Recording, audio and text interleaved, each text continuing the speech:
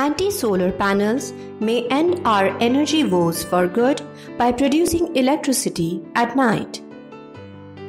The sun is what keeps us and our dear Mother Earth alive and vibrant with all forms of life. But apart from helping to sustain life, sun and its light has become a major source of energy for us in the past few years. As the non-renewable energy sources are becoming more and more exhausted, the big issue about procuring energy from renewable sources has become an important one. Today, we have large solar panel farms around the world in order to make use of the abundant sunlight. But like every other technology, this one too has its drawbacks. The solar panels are unable to generate electricity at night because of the obvious reason: absence of sunlight. But trust science and its worshippers, that is the researchers, to never give up on anything.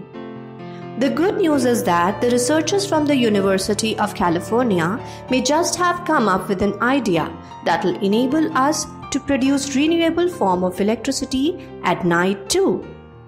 In order to do this, they have presented the idea of anti-solar panels. To understand this new concept, first you'll have to understand how the solar panels work.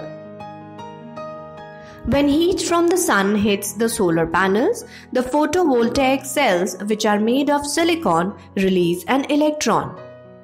When all the solar cells in a panel release electrons, current starts flowing and electricity is generated.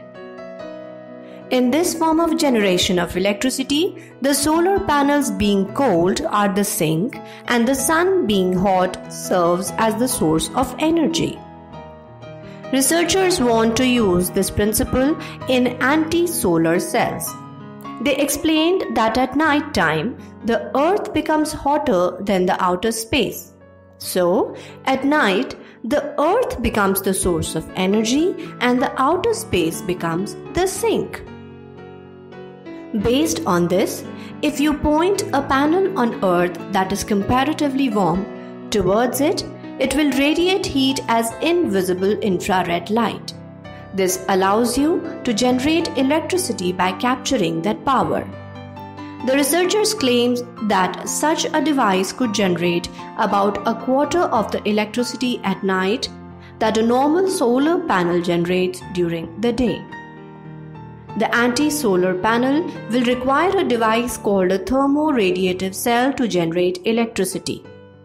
Where a solar panel is typically made of silicon, which is good at capturing light that's largely in the visible spectrum, this device has to be made of something that can capture extremely long wavelength light. Researchers from the University of California are currently looking at mercury alloys that would be good for this. Though our solar panels are getting advanced day by day and are producing much greater amounts of electricity, it would be an iconic step if we could find a way to produce clean energy 24 hours a day.